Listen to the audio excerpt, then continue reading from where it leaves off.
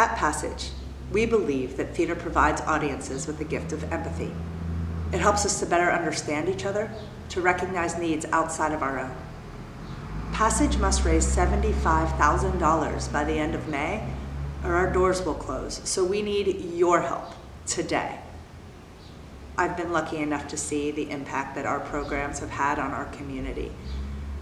The students in our education programs, audience members at post-show talkbacks, and nonprofits who have reached more people due to our productions. If you believe that having access to the arts is imperative for all people, not just those in affluent communities, now is the time to give back.